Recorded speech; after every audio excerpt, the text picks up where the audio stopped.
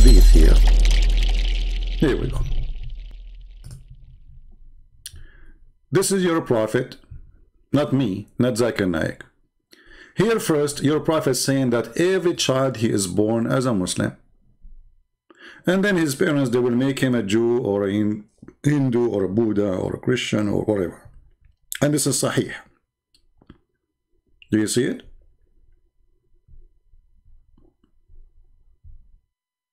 Do you see it? Okay. So now we guarantee that every child is born as a Muslim. So a child is born as a Muslim and he dies as a Muslim, where he should go?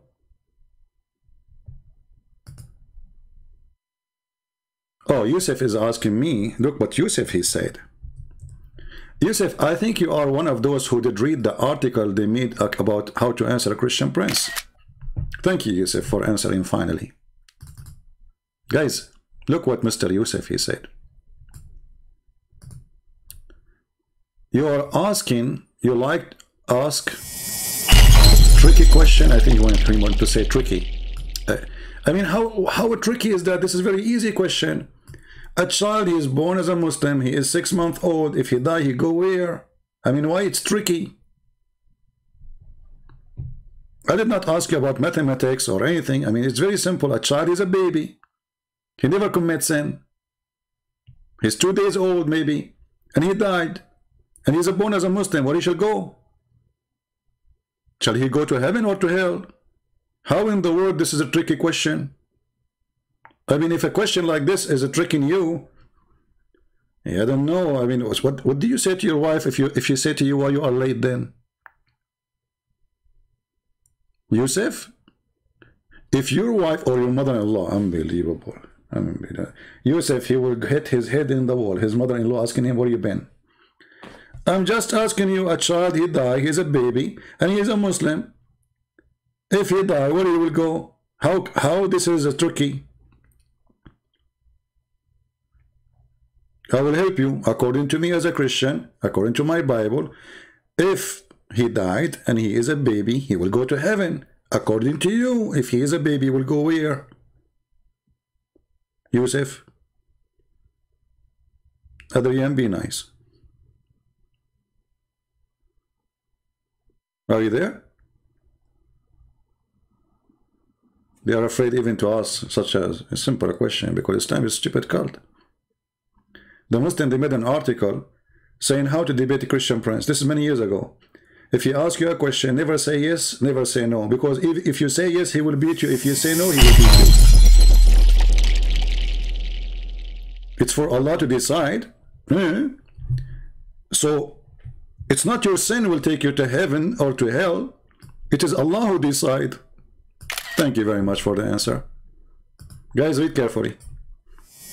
It's for Allah to decide, and He is right. It's destiny. Let us see what Muhammad said about this. Just to show you that Zakir Naik and all those people are a bunch of a fraud, even a child who never commits sin, still he might go to hell. Let us read the hadith. This is Aisha and Muhammad. They went to a funeral of a child, an infant. Aisha, she said, after they attended the funeral, there is a happiness for this child who is a bird from the birds of the paradise. Upon that, Allah Messenger said to her, don't you know that Allah created the paradise, and He created hell, and He created the doors of the paradise and the descent of the hell? Muhammad, you did not like what Aisha she said. Different hadith. Let us make it more clear. And remember, those are sahih. Those are sahih. The Muslim, they cannot say this is weak and this garbage always they come with. Aisha, she said, after they attending a funeral of a child from Al-Ansar. Okay? Which means they are Muslims. That's why Muhammad is going to pray on him, because he's a Muslim. Allah Messenger, she said to him, there is a happiness for this child who is a bird from the birds of paradise, for he committed no sin, and nor has reached the age when one can commit sin. Wonderful. So now it's clear.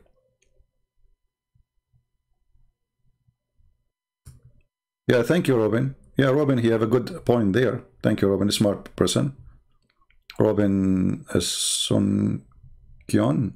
I'm not sure if I'm saying your name correctly. Excuse my English. So we will talk about that, Robin, later.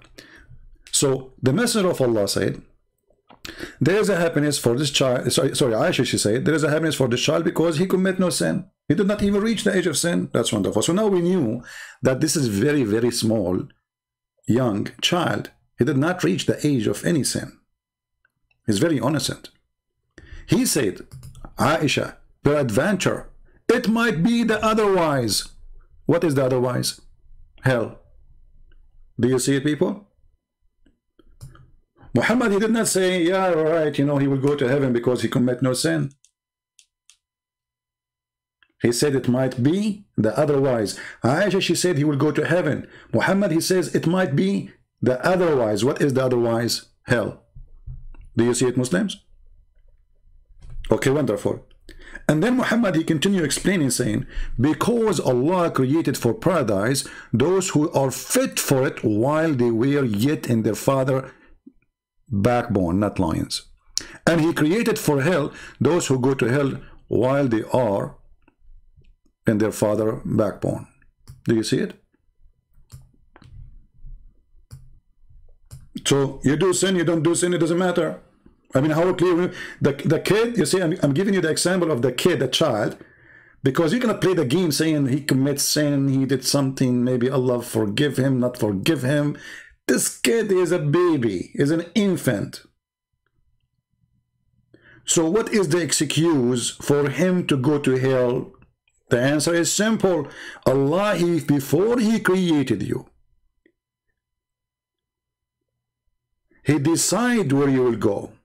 It's not up to you. The child here commits zero sin. You see, they lie to you. They say in Islam, if you do this, if you do that, if you don't pray, if you blah, blah, blah, blah, if you don't do jihad, you will go to hell. My friend, it's a joke. This guy is a child. He's not even just a child. He is an infant. He's a little baby. And Muhammad saying it clearly that they are created for hell, not just they will go to hell. They are created for hell. So people are two groups, according to Muhammad. People who they are created for hell, and people who they are created for heaven. So what you do in Islam doesn't matter. Islam is a stupid cult. And this is why this Muhammad, and he is so upset from me having in my book this hadith, exposing the lies of Muhammad, exposing all of Islam, because this word alone, they need it. They have to add the word alone when Muhammad, he says, your deeds will not save you. So they have to add the word alone. So this is why you see those Muslims are making videos, tons of videos saying Christian Prince, he lied in his book. Where is the word alone? But when we check, and you can check, and we challenge any Muslim to make a screenshot of the hadith and show me where is the word alone in the hadith in Arabic. So why they are so upset from the word alone? Because that word alone is enough to destroy everything about this cult. It is nothing but garbage in, garbage out. So he said, look, in the hour 1 hour 26 and 20 seconds, the man literally said, alone is not mentioned. Who is the Muslim want to get me busted and show me where it's mentioned? Who is going to contact Zakir Naik? He says, Zakir Naik, this guy is saying the word alone is not mentioned in the hadith. And by the way, the Muhammad, and they keep saying to me, like there's a guy, his name is Karim, he says, oh, why you don't dare to debate Zakir Naik? And the question is, do he dare to debate me? I'm going to call him right now. Give me his, if you have a, I don't use Skype, but for the sake to make it easy, I will use Skype. I will call him. All those who say they want to debate me, they dare to debate me, I will call him. I am the only one who opened his to receive calls live from people I do not know. You see, all of you, you have to schedule for a debate, and we need to know the topic before, 2 months before. Do you know why? Because none of you have knowledge, and you do not know what to say. So you go and print like 2,000 pages from Google, peace be upon him, in a topic. You cannot go out of the topic, because the second we go out of the topic, we are destroyed. I don't know if you call me what you will say to me. Live on air, no editing. That's alone telling you who is the weak, and who is the coward, and who is the one who have a fear from the truth. If somebody he called me, I have no idea what he will say to me. We did not even decide the topic.